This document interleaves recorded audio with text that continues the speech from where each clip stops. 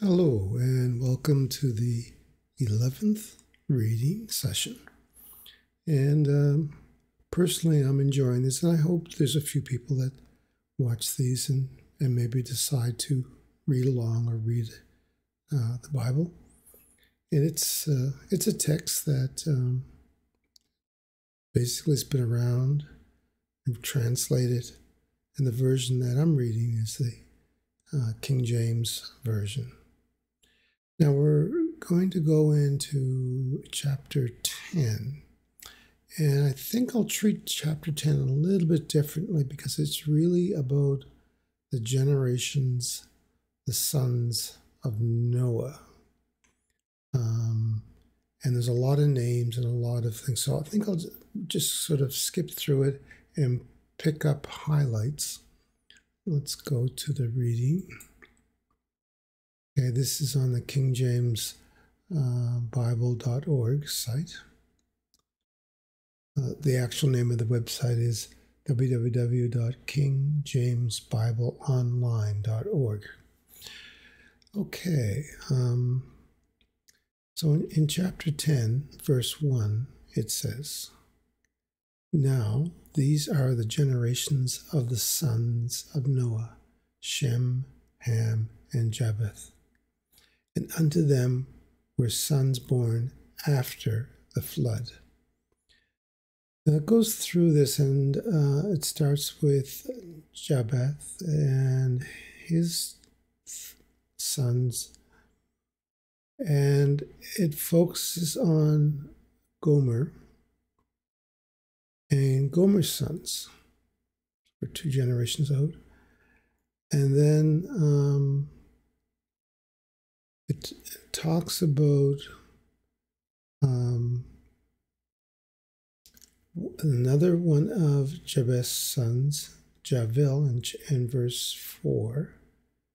And this goes on a bit, and the only reason I mention this is that in verse 5, it talks about the isles of the Gentiles divided in their lands, and everyone after his tongue, after their families and their nations.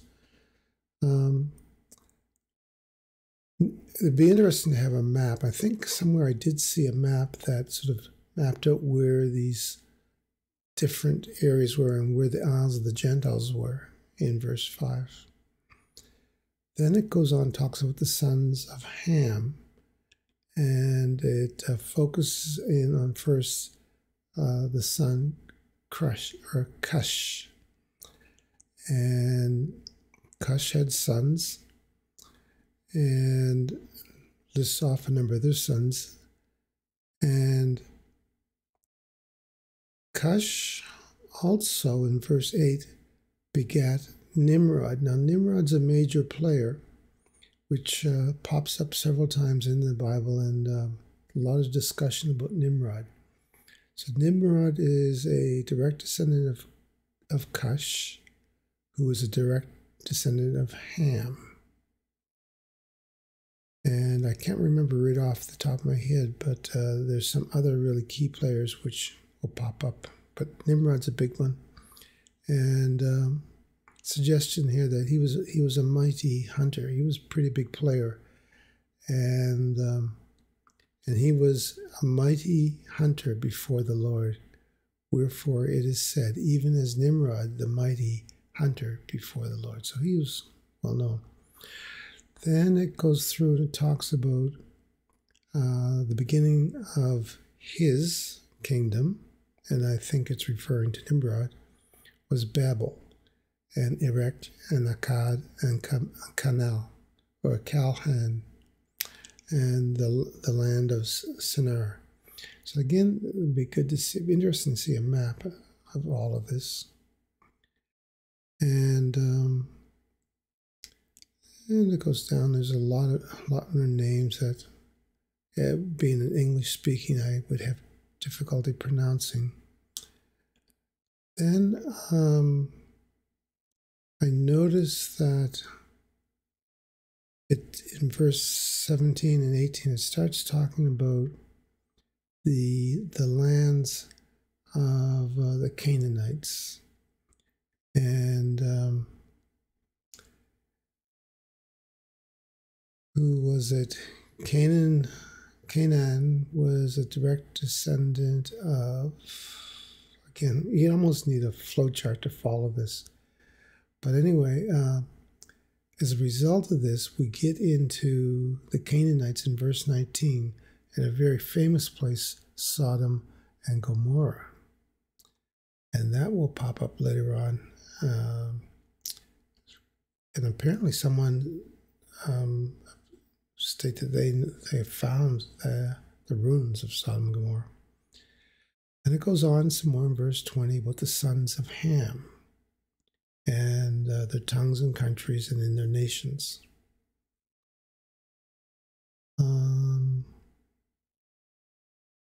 Goes on some more. What's the other thing I saw here?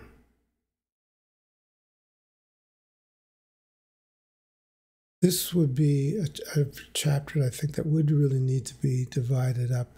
So it goes through and it shows the spread of all of the families. So this is a record of all of the families that supposedly repopulated Earth. And in verse 31 it says, these are the sons of Shem after their families and after their tongues. It keeps referring to tongues, different languages and lands. In any event, the wrap-up of chapter 10 is verse 32, where it says, these are the families of the sons of Noah, after their generations, in their nations, and by these were the nations divided in the earth after the flood. So just to keep in your back of your mind, or if you're making notes of this, chapter 10 is really a record of how the earth was repopulated and how the various, we'll call them tribes or languages. And the key player was in verse 8, Nimrod is mentioned specifically, and the city of Sodom and Gomorrah was mentioned in verse 19. So that's it for it. Again, I didn't see the need to go through name by verse and name by name for chapter 10. If you want, you can go through. But what would be interesting, again, is to see a flow chart and this mapped into an actual Earth. Okay, so that's it for chapter 10. It's more record keeping, the document. And tomorrow I'll take a look at chapter 11. And I appreciate you participating, and have a great day.